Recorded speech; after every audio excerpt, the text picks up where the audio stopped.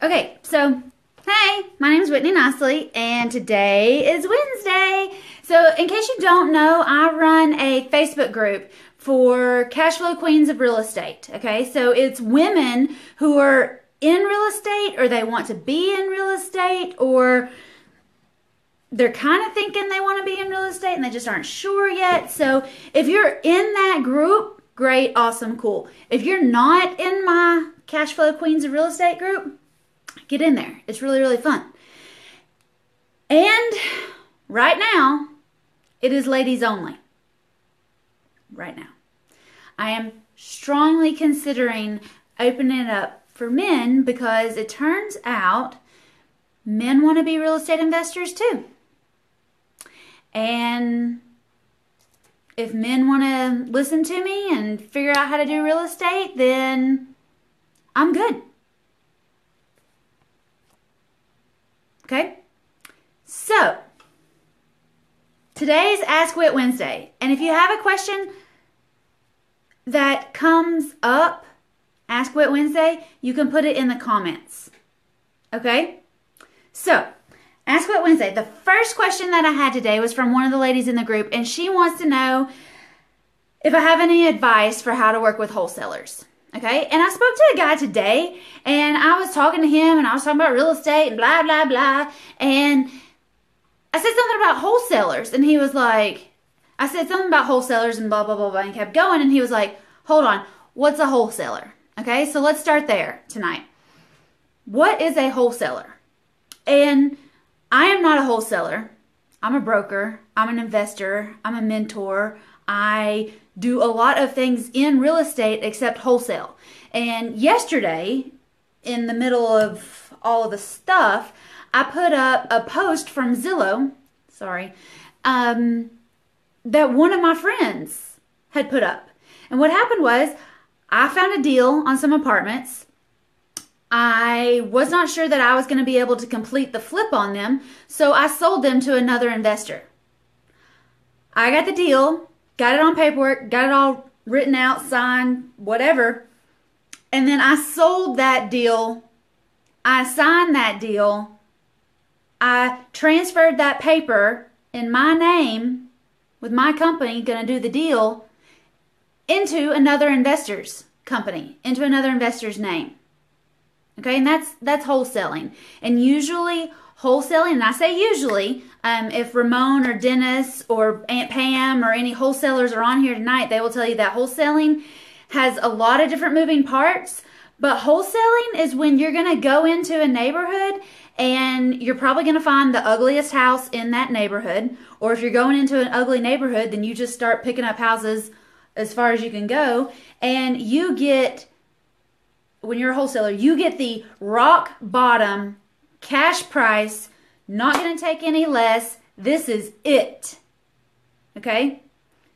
You get that price and you get it on contract. You get it on a piece of paper. You agree that you're going to close this deal in 30 days, 60 days, or 90 days at this rock bottom price as a wholesaler. And then, just like if you were wholesaling trees or wholesaling cars or wholesaling knitting supplies, you would take your supply, you would take your inventory, you would take this house, this contract, and you would throw it out into the world and you would say, all right, any investors want this deal? I've got a sweet deal. It needs this much work. It's this price. I'm making this much. Y'all can have it, but you got to close quickly. You got to come and bring me cash. Okay? And then the wholesaler, the person that found this property, they get a fee. They get a finder's fee. They get a transfer fee. They get an assignment fee. They get a wholesaling fee. And wholesalers do this without a license.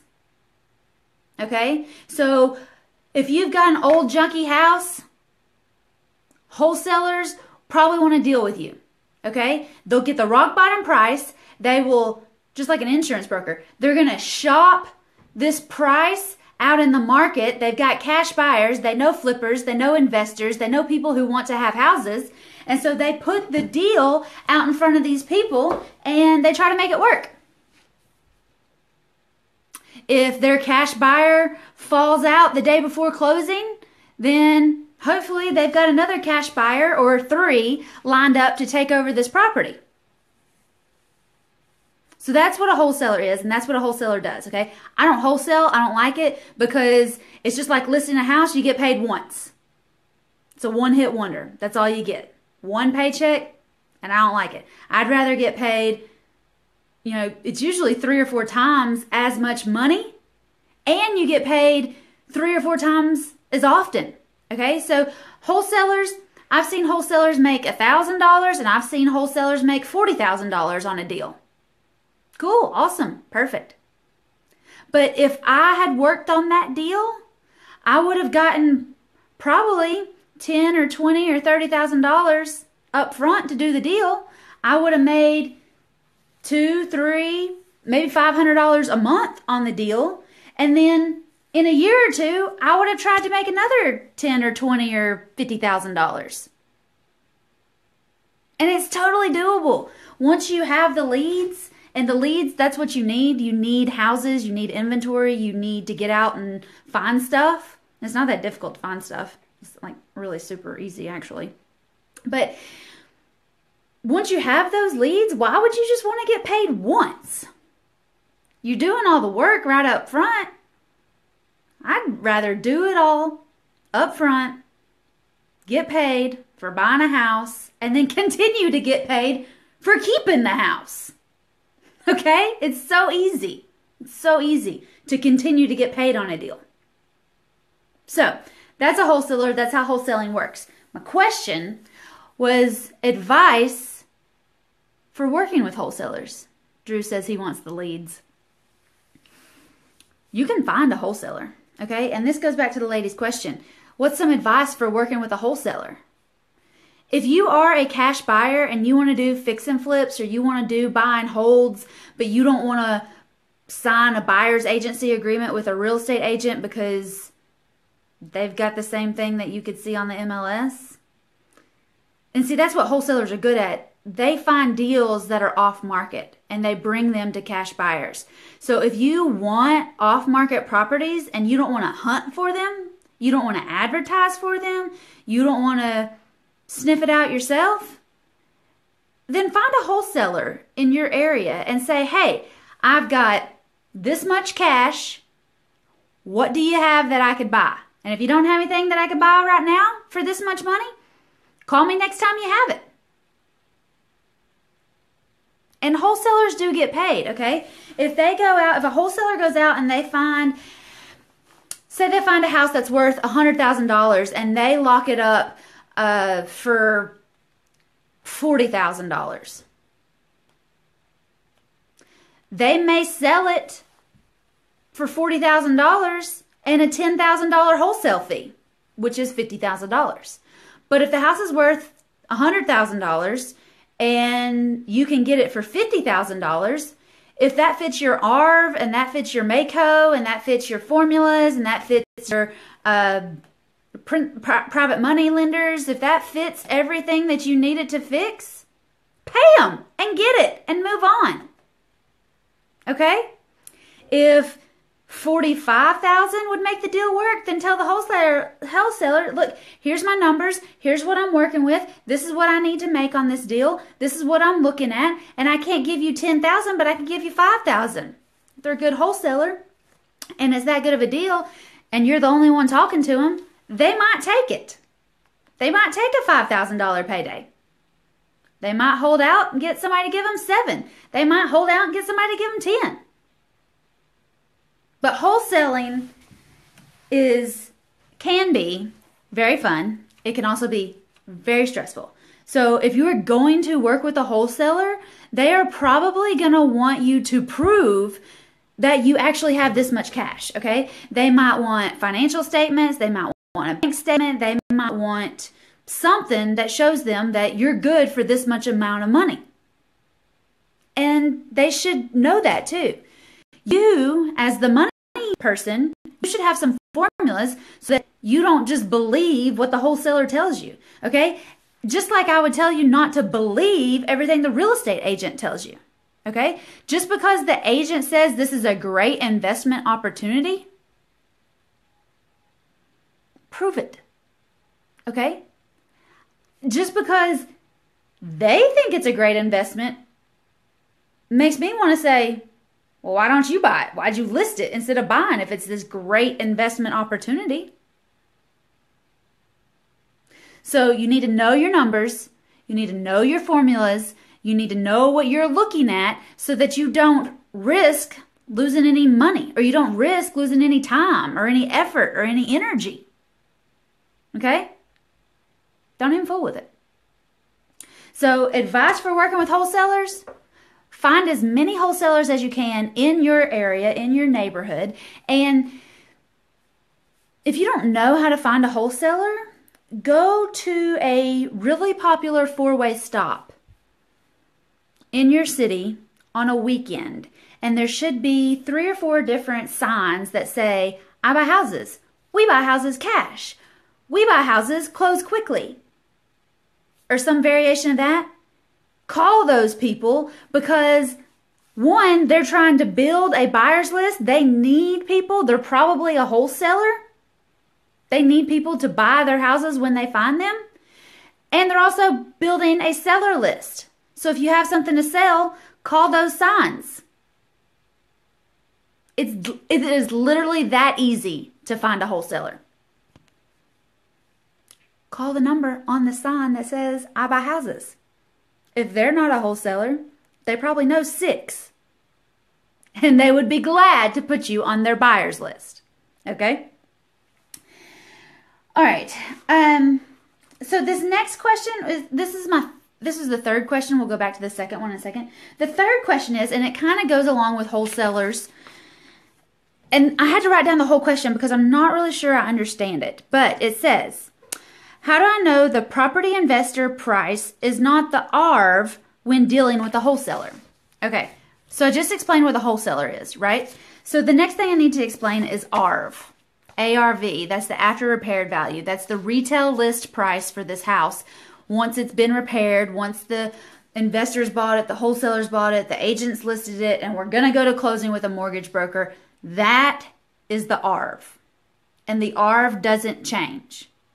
Okay? When you buy the house, you need to know what ARV is. When you sell the house, you need to hit ARV. Because it doesn't change. Okay? So, this lady said, how do I know the property investor price is not the ARV when dealing with wholesalers? And I'm not really sure what she's asking. I think what she wants to know is, how do I figure ARV? How do I know what the wholesaler's making? How do I know if I'm making any money? So if you're on, I don't even remember who sent me this question now, but if that's what you want to know, you need to know how to calculate ARV. Okay, in my 3rd week of my class, I teach the ladies how to calculate ARV. And it's pretty simple. It never changes. You have to know what ARV is to be able to make a cash offer. You have to know ARV so you can have a MACO or a MAO or whatever it is you want to call it. You have to know ARV. ARV is the number one formula when we talk about flipping houses, when we talk about buying houses. And the problem I have with ARV is that it doesn't work. Well, ARV works, but MACO doesn't work when we're talking about owner financing and lease options. So, ARV and MACO, good to know. I don't make cash offers with all cash and plan on closing like a wholesaler would, but it is important when you are dealing with wholesalers, okay? So, how do I know the property investor price is not the ARV when dealing with wholesalers? Okay, so what this lady is saying is, say there's a $100,000 house. I'm from PAL. I like easy numbers, okay? Let's say there's a $100,000 house and the ARV is $100,000. So after everything's said and done, the house is worth $100,000. So she's saying, how does she know what the wholesale price is versus the ARV price? And that's when it really comes down to the formula. You have to know, is ARV at 100,000 because all the comps are at 100,000? Is ARV at 100,000 because they owe 100,000 and the comps are actually 150? Is it $100,000 house and they only need $30,000 to pay off their tax liens from last year? So I can't answer this because I don't know what the wholesaler is charging in this case. I don't know why you're working with a wholesaler to start with. I don't work with wholesalers. I find my own deals. I teach my people how to find their own deals so they don't have to work with real estate agents or wholesalers or anything else like that. So I feel like I can't really answer this question because I just don't understand it.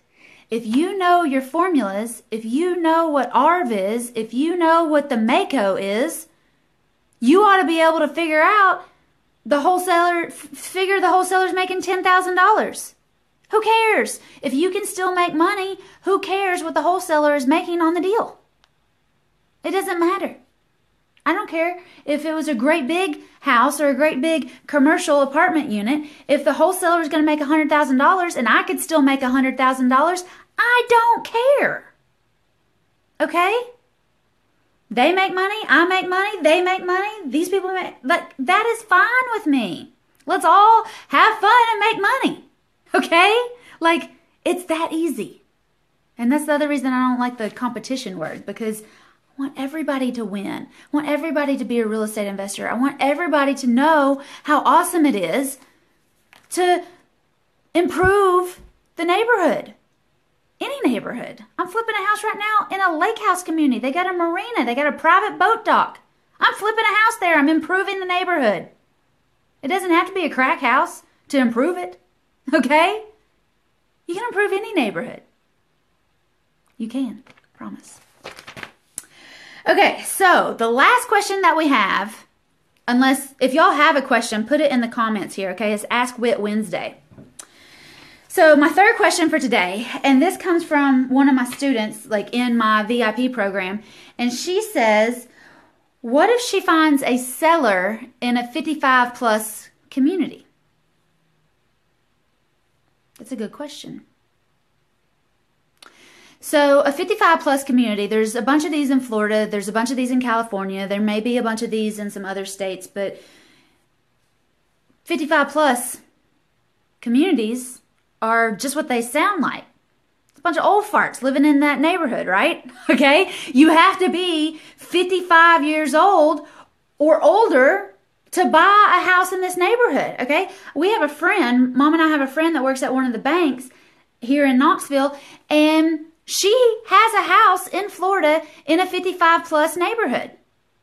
She's 55 plus. Her husband is 55 plus. They don't have any kids running around the neighborhood.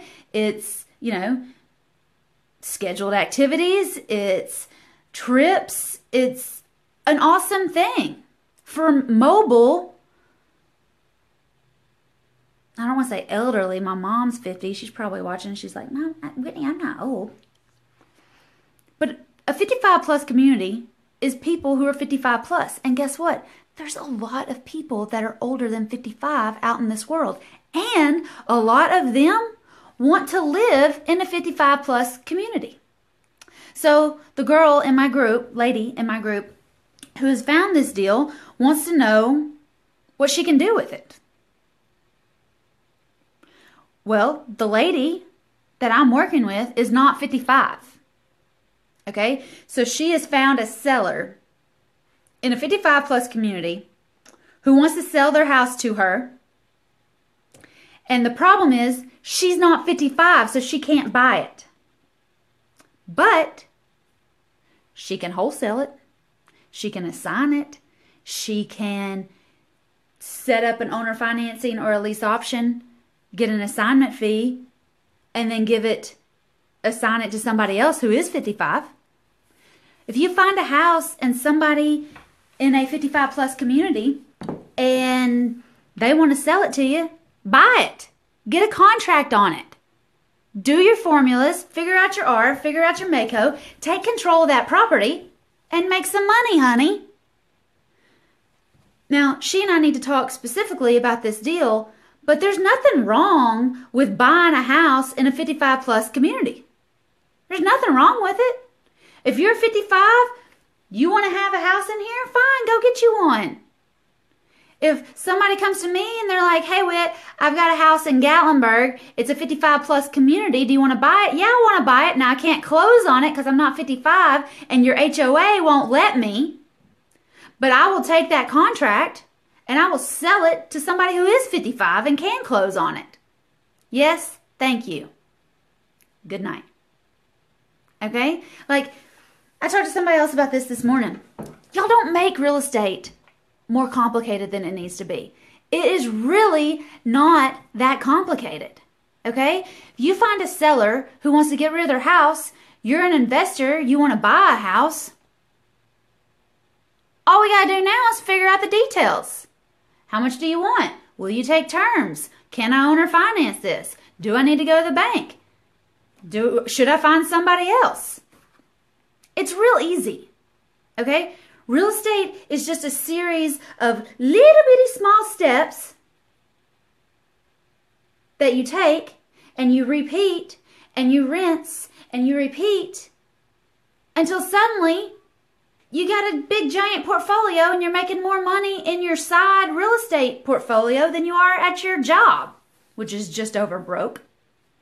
I talk to a lot of real estate agents and they're like, I have a closing in 2 weeks, and if it closes, I'll take your course. But if it doesn't close, then I don't know what I'm going to do. I told a lady this today. She said basically that she told me that she was going to buy a house by January, an investment house. I asked her, she didn't have a formula. She didn't have a strategy. She figured that she'd go to the bank, put 20% down, and then buy a house. So I said, how much is that going to cost you? And she said, about 10 grand. And I said, $10,000. You're going to go buy a house. Just figure it out, huh? How do you know if you're making any money? Well, if I can pay the mortgage, I'm making any money.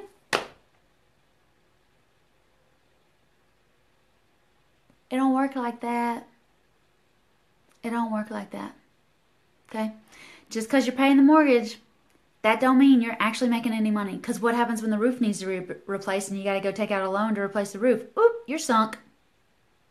What if you pay too much for the property and the toilet overflows and messes up the whole bathroom? What if the basement gets flooded and it messes up everything downstairs and then you're paying out of pocket another $10,000 and then suddenly you're underwater on this property?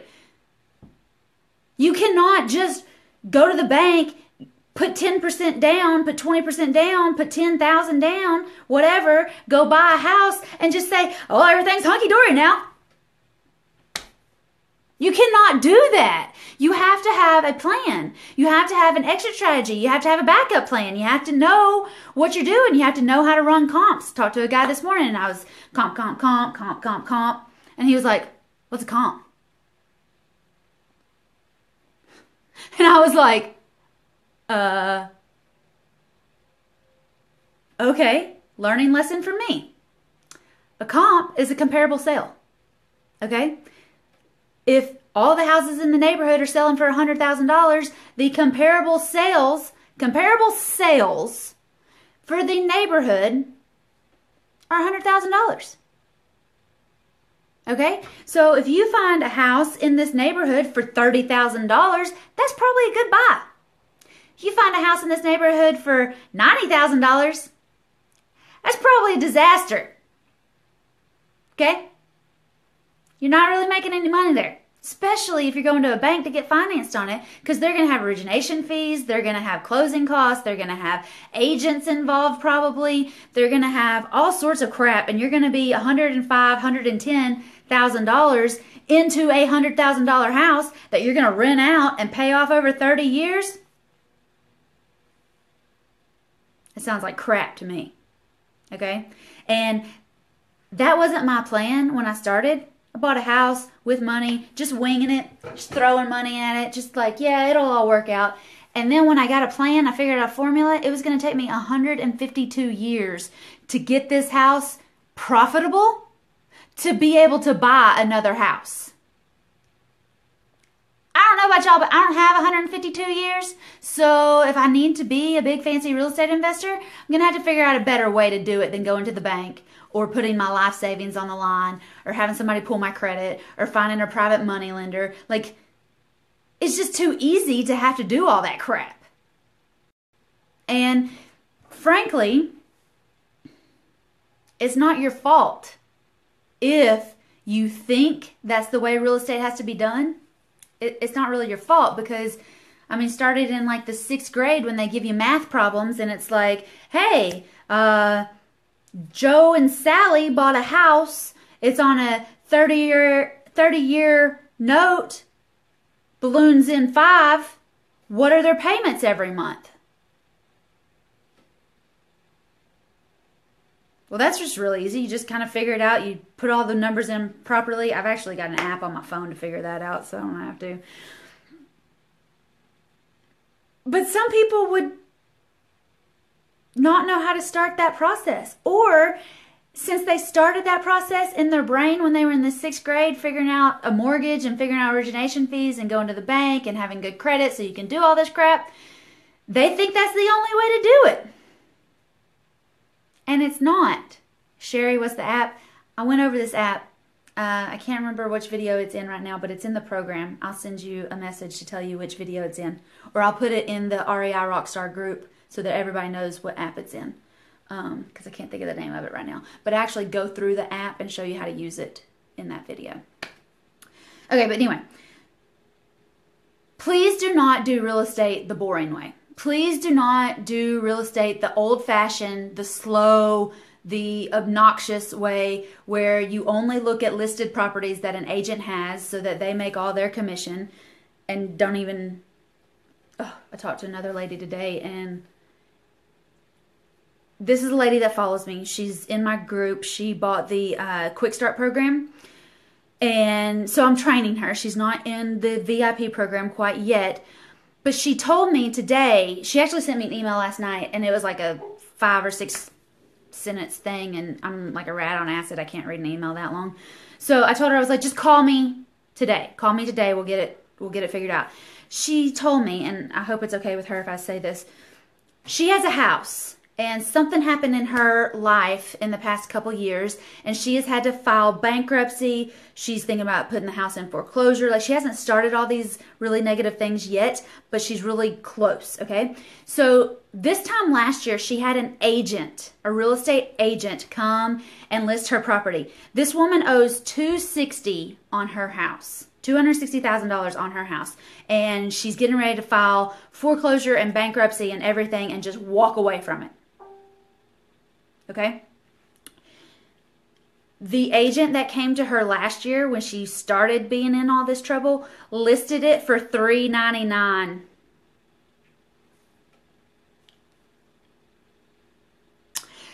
That agent had it for 6 months. Another agent came by. This woman still owes $260, $265 probably at this point. And the second agent said, oh, honey, I'll just list it for $350. We'll sell it real fast.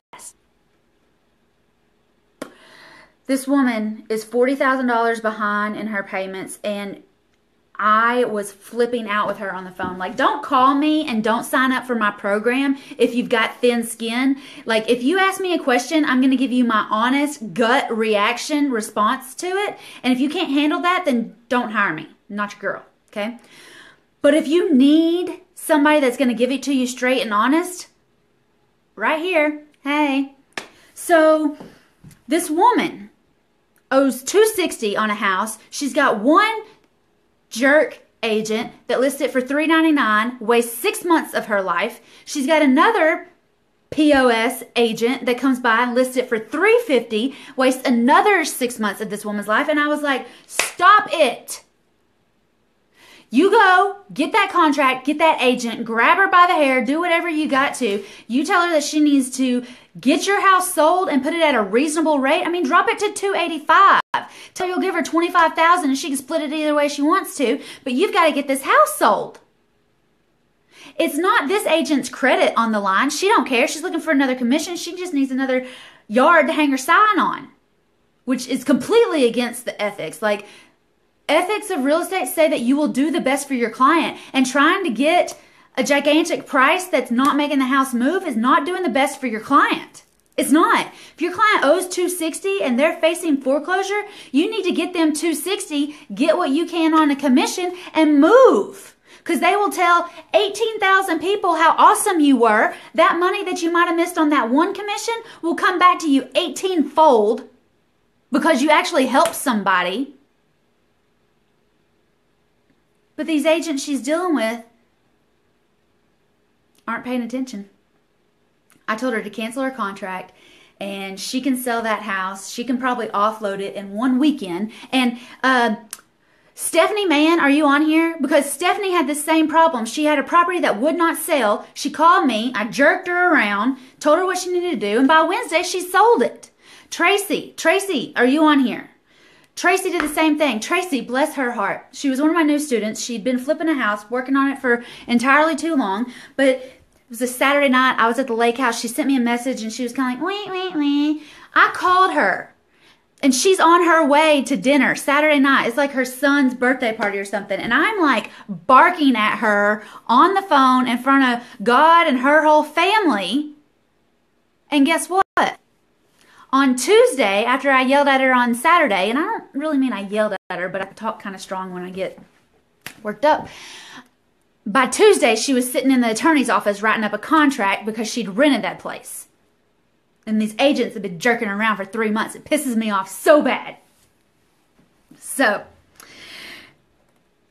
if you're one of my students, I get heavily involved in you because I want you to succeed. If you're one of my friends, I don't want anybody taking advantage of you. If you got any questions, let me know. You can drop it in the comments. I do Ask Whit Wednesday every week, usually in the group, but I will try to do it more often here. So, that's my piece. Thank you for listening. If you have any questions, let me know. If an agent is jerking you around, sometimes you can help it and sometimes you can't. If a wholesaler's jerking you around, sometimes you can help it and sometimes you can't.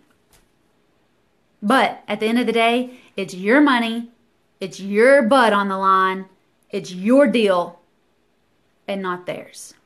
So protect yourself. Okay? Bye, y'all. Good night. My phone's dying, so I'm out.